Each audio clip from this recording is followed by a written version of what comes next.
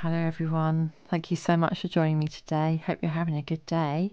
So let's see how this flick and spin bloom turned out today. It was actually using some leftover paints, and I had some garnet red, copper, mixed blue and Paynes grey, Deco art, Amsterdam titanium white, and the base today is the Pebeo copper. All the information will be in the description below. So let's see how this turned out.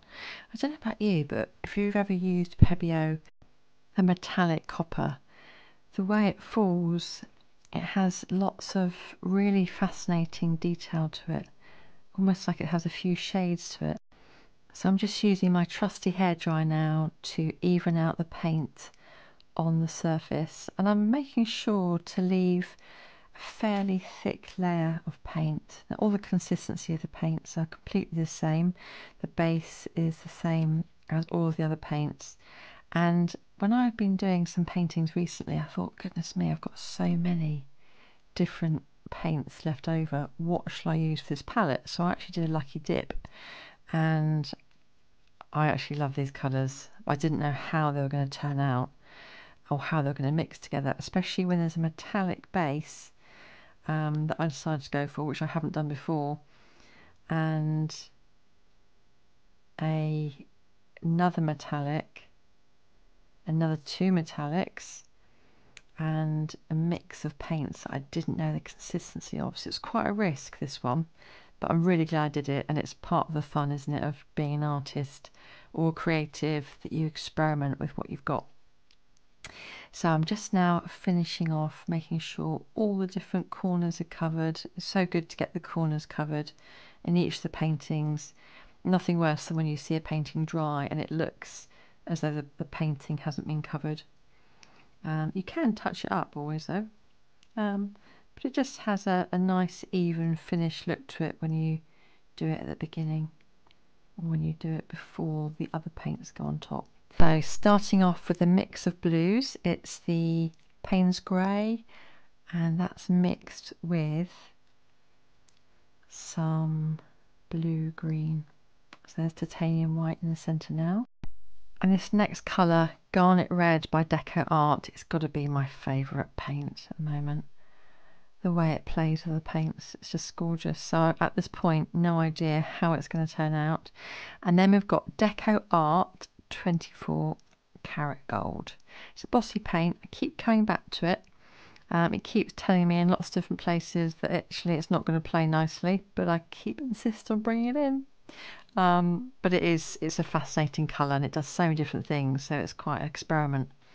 So that last colour there was a real mix of colours, and there's Paynes grey with a tiny bit of Oxide, Amsterdam black there.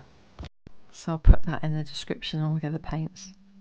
So I'm just literally using my hairdryer, and I realised at this point I hadn't put the extra paint around it to help with the flow of the blowout. So that's what I'm doing now, just putting that extra bit of copper around what I see as the bullseye, and then I'm going to blow it out a little bit before the next stage. So I'm just using the hairdryer, and I'm using it upside down because it gets me more accuracy, and I'm blowing it out in 4 different parts from the Oxide black grey centre there. I just want to literally just spread the paint at this point, and it's forming a little bit of a bloom, but as it develops you'll see hopefully the bloom more clearly. Okay, so that's as much blowing out I'm going to do at this stage now, and just use the blower to get rid of those air bubbles.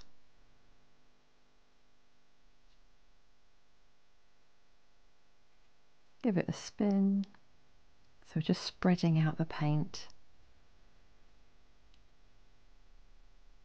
Interestingly, even though the consistency in the drip test showed that the copper was of the same consistency of the other paints, because I'm not 100% sure, because these are leftover paints, what's in all of them, although I don't tend to mix them that differently generally. I can see that the base coat feels and is is looking slightly thicker. So that's interesting, something to revisit. So now I'm going to do that process again. I've got the blues, white in the middle. It's forming some gorgeous copper drips down below. I collected all those again and made another paint mixture. Some garnet red, and then a drop of that Oxide black mixed with Paynes grey. So now comes the exciting bit. I do love this. So satisfying. So I'm flicking out from the dark centre, and those flicks there are feeling quite satisfactory, but I'm forming a sort of bloom shape as I go around, and I'm really wanting the bits of paint that fall to be in between the bits that have been blown out. There's several different ways of doing a flick and spin. You can do blowouts twice, you can layer it, chill 3 times. I feel it's quite intuitive, and this felt right for this particular painting, but I will be looking at these a bit more and trying different methods. I've got an older video as well where I've got 2 flick and spins, so I'll put the link to that as well, to that video at the end of this one, all those videos. So just getting rid of the air bubbles now, and I'm beginning to see some nice little cells rising up, and then the spin to help the paint to even out a little bit more. Can you see that gold? It's actually mixing really nicely with these paints. So that was a complete experiment, and I can't wait for you to see the dried and the wet version at the end.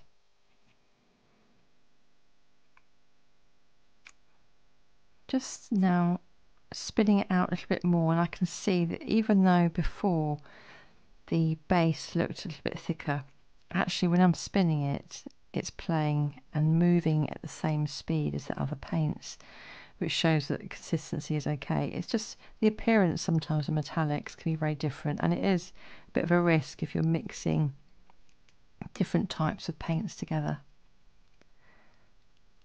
Okay, so I've done enough spinning now for a moment, and I'm just going to use my palette knife to help that formation and to bring in some of the copper base into the centre. So as you can see, I'm turning around the spinner, which is so good to manoeuvre the paintings of this size. Just enjoying intuitively making those divides with the petals. In between each one I do make sure I just really do clean off my palette knife on a bit of wet towel or kitchen towel. So I'm almost finished now with the forming of this bloom. What are you thinking as you see it? Are you enjoying the colours together? What do you think about the colours? Are there any other colours that you would like to see in a bloom? And do you ever take those leftover paints and make a bloom yourself? What sort of blooms do you do? Do you tend to pick the colours intuitively, or do you tend to have a think about it and think, oh, what colours would go together? I do think that even though I did a lucky dip and picked up some random paints, if I hadn't have liked the colours, I would have swapped them around. Okay, so here is the wet result here, and I'm really loving these colours together. Can you see where the flick has landed, and there's a spin on the right hand side in the corner? Can you see it at the top? That is my favourite bit, just where the paint has landed that's been flicked from the centre. So I'm really quite enjoying the copper and the blues together, and how there's almost a natural fading from the centre and the red into the blue and then into the copper. The copper almost enhances it. So I just want to say today it's been a really fun painting. Really hope you enjoy the process. If you have a go, please do tag me in and show me what you did. Harmony House, the lovely lady from there, she's a real inspiration with Flick and Spin as well. Go and have a look at her channel and check out what she's done too. So I want to say thank you so much for being here today. I've really enjoyed this painting. Can't wait to do some more. And I love hearing from you and what you're up to with your paintings and your creative journey. So here's the dry result and how it could look if it was a bit bigger on a wall. Have a wonderful day and I hope to see you soon. Bye.